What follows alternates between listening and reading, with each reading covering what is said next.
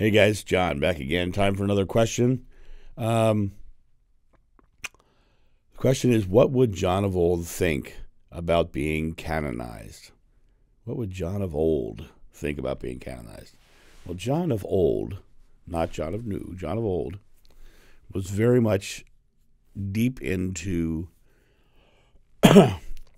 equality and everyone being equal, because that's what Joshua taught. Was taught there's no one better than anyone else, and to put somebody on a pedestal as a saint would have been completely against everything he believed.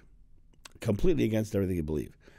Canonization is a Catholic procedure, and it has a lot of things that are involved with it. One of them is that people have to pray to the saint, and there has to be a healing, and all kinds of things, you know.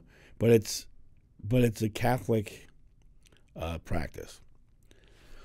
It's not a practice that Joshua taught in any way, shape, or form. It's not something that John of old would have believed. It's not something John of new believes. It's not something I personally believe at all. I think saints, it's literally just a title given by an organized religion to set people apart. And Joshua never wanted anybody set apart. He wanted us all to come together as one and be one with God, one with the Father, as he would say, or Abba, as he would say. But it comes down to the reality that none of us are more powerful or more divine than anyone else. We all have the same exact potential. And setting someone apart to pray to is wrong on a couple different levels. Wrong in my perspective.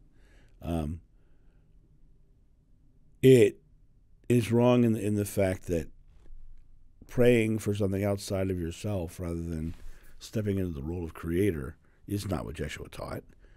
And deifying someone else is not what Joshua taught. So to me, when I look at the whole practice of canonization, canonize someone a saint, to me it goes completely against the grain.